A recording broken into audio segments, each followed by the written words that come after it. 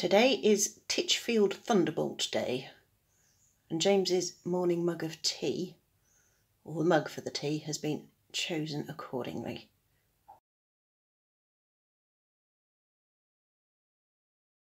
Hello and happy Wednesday. I'm kind of hiding in the bushes here because it's windy and I'm trying to, oh, insects. That's new. Actually, no, maybe I'll turn it around that way. Shade. But yeah, I'm trying to avoid. Step back here a bit. That might be a bit better. Right. Happy Wednesday. I'll start this again. Hello and happy Wednesday. I'm kind of hiding in the bushes, or at least my camera is, because it's windy today, so I'm trying to find somewhere where not as much wind is going to hit the microphone so you don't get that whooshing sound in the background.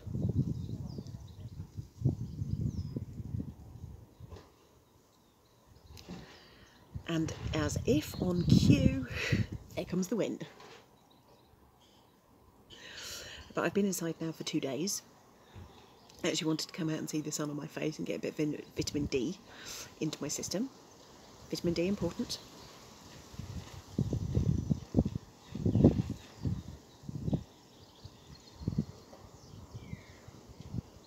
Listen to the bird song while we're waiting. Genuinely not sure this is going to work. Where was I? Yes, coming out, vitamin D. Yeah, no, because I've been feeling a bit sluggish and lethargic for the last couple of days, but I've been entirely inside the house. And I'm wondering if vitamin D deprivation is part of it. I did that many years ago, it wasn't fun. This morning I have watched... Do you know what, I'm going to take this inside.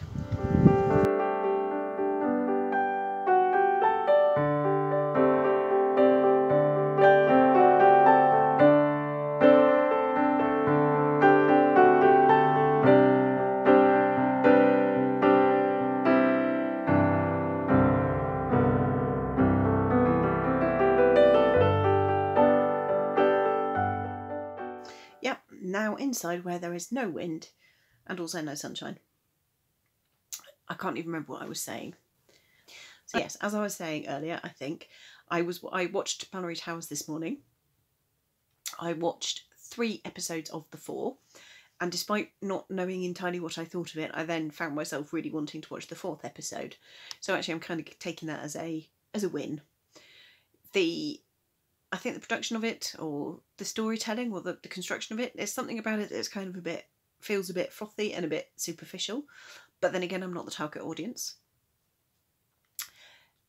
The writers, I think, have put stuff in which weren't in the books.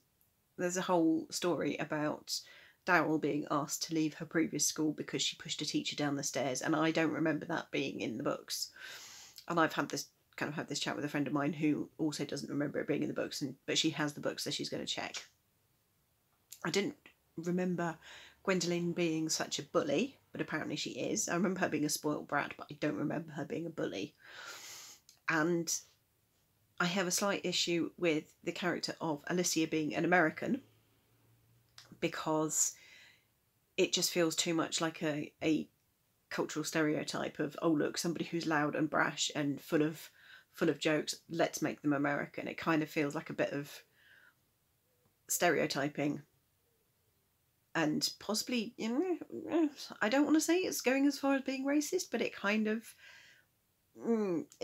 that's the bit I'm least happy with. Not her being American, but her being American and bold and forthright and outspoken. I'm going to carry on watching it because there is something kind of reassuring about it. Maybe it's the simplicity of it being the 50s, or the 50s? I think it was set in the 50s.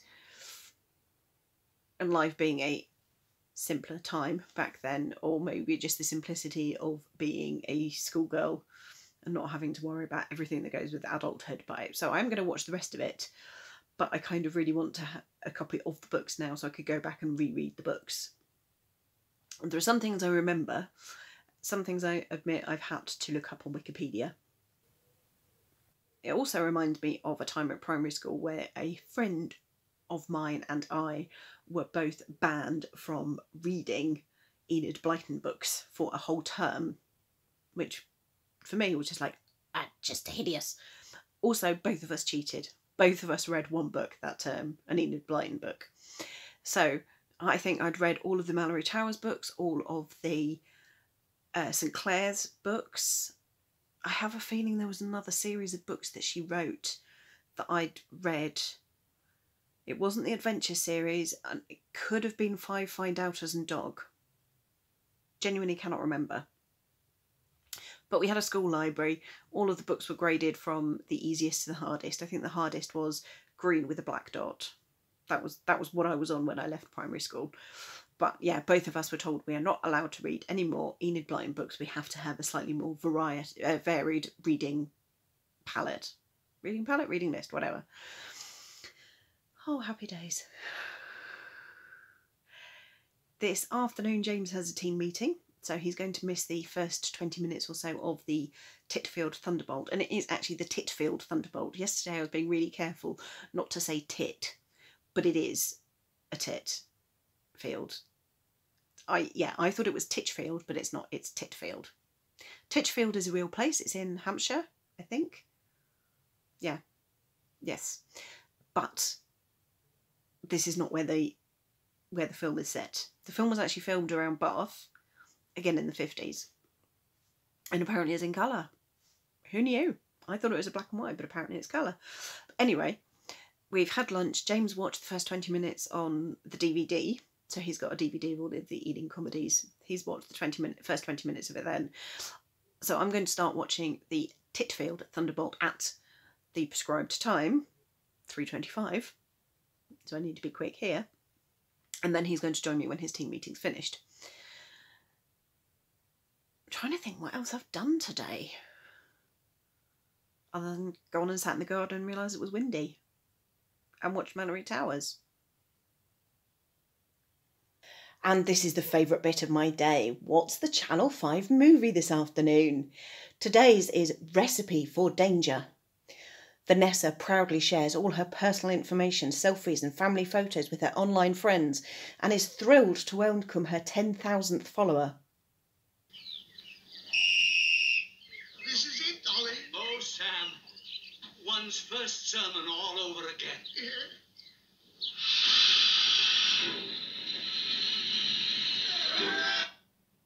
So yes, the BBC put this on earlier than broadcast. So I went to switch it on and I missed the first half hour, which means that James probably will miss most of it because he's still on his meeting, his work meeting. Here, just a minute. This is my home. You can't go in there without a warrant. Sorry. This train doesn't leave here without us.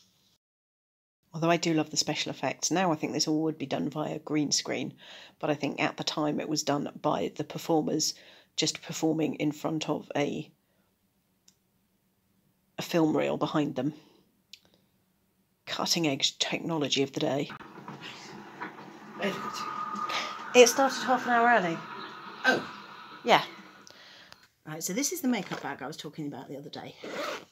My plan is to tip it out all over the floor on the back of an apron, so if there's any mucky bits of makeup anywhere, they don't go on the carpet. So let's see, what rubbish have I got in here? And that's what I was looking for. So lipstick pen, yep, I remember that. That needs to go with that because that's eyeliner, which I'm absolutely rubbish at putting on. Makeup brushes, still in a packet, so they're nice and clean. Eyeliner pack. No, eyeliner. Huh?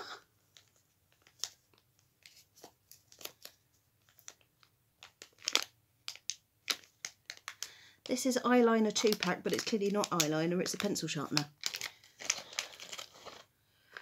That can go because I never wear it. That I'm not sure I've ever worn. Certainly not now. Yep. Lip glosses, dark lip gloss. Nail files, need more of them. Another pencil sharpener. More lip gloss. Cuticle remover. Really useful in a makeup bag. Mascara, clear mascara. I can't remember the last time I used that. Blusher and powder brush, even though I don't have any powder. And a pair of tweezers. QVS. But yes, no more Robert Smith for me.